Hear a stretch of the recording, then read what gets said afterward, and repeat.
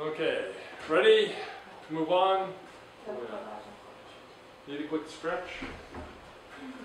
Okay. Okay, let's move on then to the last chunk of this morning, the tactical moral emotion. So this has to do with this sense of bigger, better, and the moral framework that creates for us. This is really peculiar, so we'll take some time here. So the psychology of this is really fascinating because once you begin to understand the psychology, you begin to see how it functions in terms of the operations of the world around us. That is, the psychology is basically around our perceptions of shape change in size. That shapes are always changing in size for lots of reasons. The shape itself can be physically getting bigger, fuller, or it can be shrinking, but it can be getting closer to us, that's bigger, or further away, that's smaller. So we have the possibility of movement in space and movement in time. That is, what we're assessing here is a whole bunch of stuff around how things relate to us in terms of apparent size, where our general functioning is that we want to see good things getting bigger, closer to us, closer in space, closer in time. Okay? That's a good feeling. Oh, it's a dangerous feeling. It becomes a metaphor for change in value in the same object. So what we've got now is a way of looking at one object and thinking about how it changes in value and the moral attributions we give to that change in value. If it's getting bigger in value of whatever our scale of value is, then that feels like it is getting morally better. If it's getting smaller, it feels like it is normally getting morally worse, unless we've identified it as a really bad thing. And then getting smaller is a good thing, and getting larger is a bad thing. But I have some cautions about that. But it's amazing when you start thinking of all the things that change in value, all the parts of your life that are constantly changing in value, that this is an easy way then of morally working with it. Because you're not distributing everything, you're not ordering everything, you're not being part of a community in terms of everything. A lot of what you do is transforming things, making things different. You take a piece of paper and some ideas and you turn them into an essay of value, a project of value. Okay, it's worth more than its pieces. Something has happened, it has grown. Well, what makes it better? Well, ideally what makes it better is it gets you an A. Oh, got an A, sorry. I have this real problem with letter grades. It's like, why does anybody even care about a letter grade? Like, what? Well, it's because it's saying something again metaphorically about our value and our personal increase. The more A's I have, the bigger, the better I am. How do you get there? But that's the way it feels. And that's the whole point of this. It's the way it feels. It feels good to be accumulating, to amassing, to being bigger, to being better, stronger, faster, smarter, all those things. We love them. We like to accumulate them. We love all forms of value increase that contribute to that. And it can be easily wired into the pleasure circuits of the brain, again through dopamine leading to dopamine release, meaning you can end up even addicted to this stuff. You can get it so powerfully wired into your brain that you will continually do things just to make things bigger, to amass more, because it feels good, it feels right. Okay, that's the moral side, but it feels good, it's just pure pleasure. And pleasure is always good too, so it's even stronger morally. So you can get tied into this, so that you have a very strong sense of its positive value, its worth to you, regardless of what it is that's growing. In terms of the psychology, there's probably a negative option bias here as well, that you react more strongly to the loss of things, their shrinkage, than you do to their growth. what's the way we have respond to almost everything is more of a fear of loss than a joy of growth. But there's certainly powerful positives here. But it's quite possible that if you're faced with equivalent things and it's gaining versus losing, you will work at not losing rather than gaining. That's typically the way we will make our choices. So that's the psychology of this. It's very simple. So that arrow can be space or time. It's just this sense of things getting bigger as they move towards us or move upwards or however they're moving in a dimension that makes sense to us as a positive way. We want to see more. It feels good to see more. More education at least, right? Isn't that why you're here? You're here to accumulate so that you've accumulated more education. Somehow the mere accumulation of it feels good. Knowing more feels better than knowing less. That's crazy. Sorry. If you study the masters, you know, ignorance is on its way to bliss. Ignorance and emptying yourself is the way to nirvana. And then you're headed in the opposite direction. You're filling yourself up with stuff that distracts, that fills you. But it feels good. It's a good thing I'm not a Buddhist. Trying to get you out. Go pursue truth and emptiness. Boredom is the essence of truth. When you know nothing and you want to know nothing and you're completely empty, you're so close to nirvana. Yeah, but I'm not a Buddhist. I'm busy accumulating all the knowledge I can get. I think it's really good. Yeah. The basic structure of relations, it has to do with progressive change.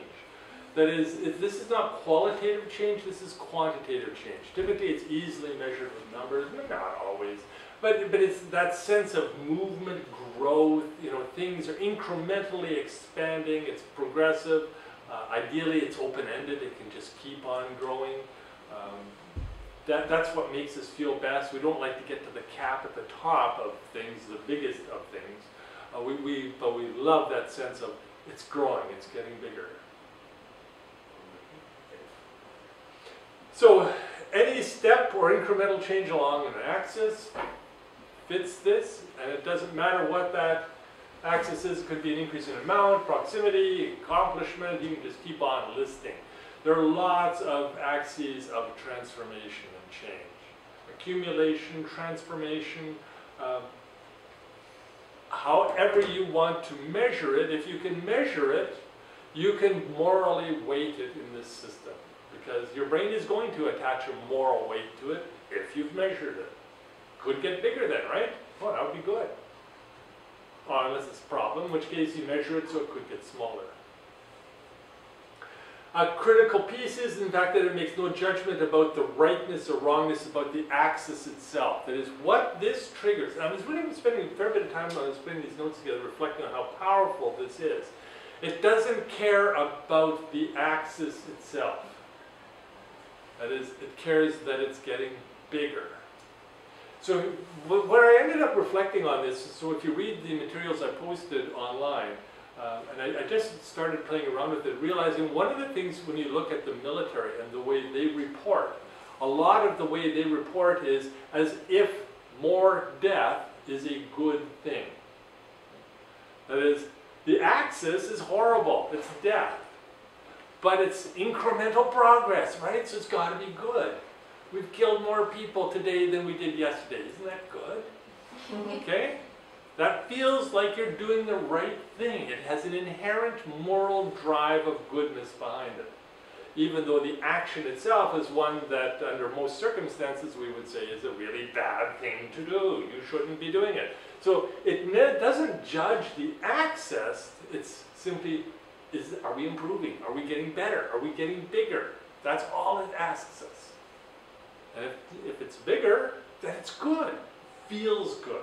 This is why this stuff is moral emotions. We're not talking about reasoned analysis. That's what we have to do later on. We have to put the pieces together through reasoned analysis. What is the correct axis? That is a tough question. That's a value judgment. We'll get to values. But right now, we're learning that any change, any progress is going to feel like it's a moral right. Yeah. The good itself, that is the axis, is determined by social expectations, which also raises deep problems. Different cultures see accumulation, growth as appropriate in different places in different ways. So there's a lot of things that change from one culture to another in terms of what you should accumulate, how you should do so. Should you be most concerned in life to accumulate wealth or friends? Which is more important? Wealth. Sorry, friends or wealth? Wealth. Wealth? Yeah, you belong here. It's very North American. Who cares about friends if you've got wealth? You can always buy more friends. Yes. Lots of cultures would say, you are a, what's the saying about the man who has all the money and no friends? That this is the man who is ultimately lives in ultimate poverty. What researchers show that I know that you saw the video.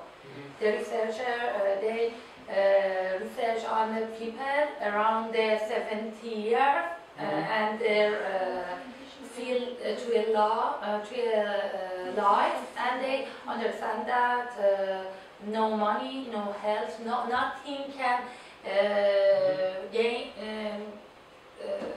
give people happiness except friends.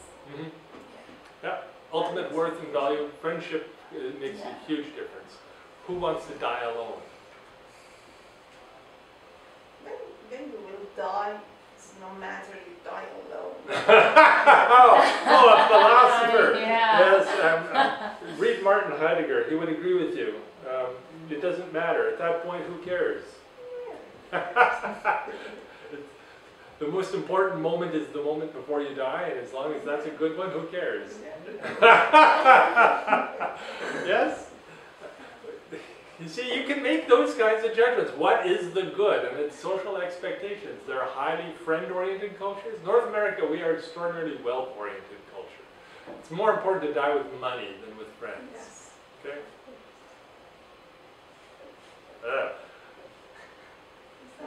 But that's the scary part about this. It's about the moral value. But what's the thing about this? When your moral system, your moral compass, doesn't ask the question about what it is that's growing, simply is happier, feels that things are good and right if they're growing, anything can grow. Bad stuff can grow.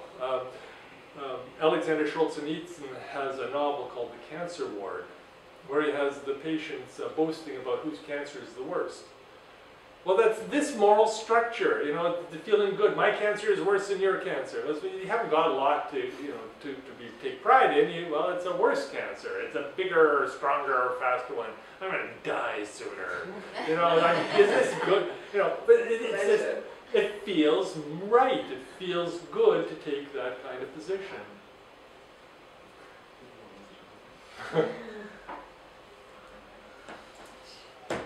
Okay, positively, lots of positives here. Anytime growth, development, increase, expansion.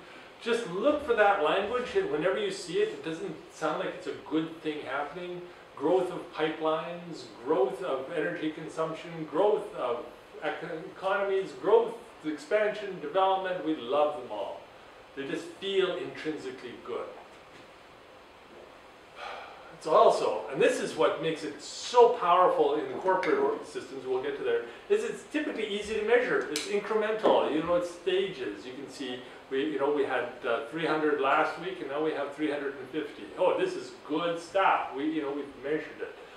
So the quantitative analysis comes into play here. One of the problems with quantitative analysis, I don't know if you're taking it, but is that there's a core question. What should you be measuring? There's stuff you can measure, and there's stuff you should measure. Are they always the same thing? And the answer is no. They aren't necessarily the same thing at all. That makes it really tricky. Typically, if it's the axis of growth that's most important, how do you quantitatively measure an axis versus another one? You can't. only measure quantitatively in growth. And the rates of growth between two axes. And then, there's lots of things you can do with your statistics, but they don't tell you whether or not what you're choosing to measure is the right thing you should be measuring. But all it will say is, you now know if it's good. Wide range, very wide range of outcomes. We have moved here to an extraordinarily flexible moral system. That is, we can learn now to feel good, morally good about almost anything. All we have to do is put a vector on it with growth somewhere. Growth and what can we not put growth and shrinkage to? We can do it to just about anything. About ourselves, the world around us, our relationships, things. They can all be seen as getting bigger, smaller, more or less. And then we can make our judgments, good or bad. It's lovely. The whole world, now assessed. The negatives, as I've said, no judgment about the goals. Any progress feels good. This one is a tricky one. We have this intrinsic sense of bigness equals goodness, but that leads to misperceptions. So which is more important, profits or income? Profits. Profits, of course. Operationally, if you say we're going to cut the size of the company in half, but we're going to double its profitability, what's going to happen to you? You're the consultant, you just came in, I've got my MBA, we're doing a profits versus income. You're actually losing money on a whole lot of your operations. We're just going to cut them. You'll be a more profitable company if we get rid of your losing operations. What are you going to do? No, of course not. You fire the consultant. Perfect example. This is exactly what happened in 1963 to Ford Motor Company. They were in trouble. Ford Motor is always in trouble. All the automobile. Don't ever invest in an automobile company. Great way to lose money. They brought in a consultant to review their operations with a sense of they wanted to consolidate, rearrange, become more profitable, because they were in really bad straits. And the consultant said, this is really simple. You make money on everything you produce, and Ford produced a huge range of products, except for automobiles. Stop producing automobiles. Get out of cars. You would be an immensely profitable company. And Ford said, no, that's ridiculous. And then along came the Ford Mustang and brought them back to profitability as a whole through their car operations. So profit versus income, no, people don't necessarily choose profit, which should make sense, over income. It has a lot to do with other things. It's not a rational thing. They want to get bigger. They don't want to shrink in size. Even if you're more profitable, who wants to shrink? Nobody does. Another one, growth versus profits. Which do you prefer? Ah, you're crazy. Again, it should be profits, right? But you grow to make a profit. You grow to make a profit, that's correct. What has killed more companies? Stable profits or rapid growth? Stable. No. Stable profits have never killed a company. Rapid growth kills companies all the time. Ah, see? But what I'm getting at here... We have an experience in California. This is one of those core problems with the way our brain gets into this mode, and it's always looking for the thing that grows and assumes immediately that that's the better thing. Static profits, ugh, who cares? What do you mean? That's income. That's what you spend. That's what you... No, nobody cares. Growth. Yeah, well, growth. Yeah. But that's this moral sense twisted up in our brain because we can't help but feel it is a good thing. It is morally good and right. It's our moral emotion. So we need to think that shrinkage can be good. Okay? That's hard. You try getting there. The only thing, if it's cancer, yes. But outside of that, it's really hard to get at the sense that shrinking things is a good. Stable is, if it's a problem, we'll just stabilize it. That's all we care. Another core problem we've got in organizations is that it radically oversimplifies just so many factors.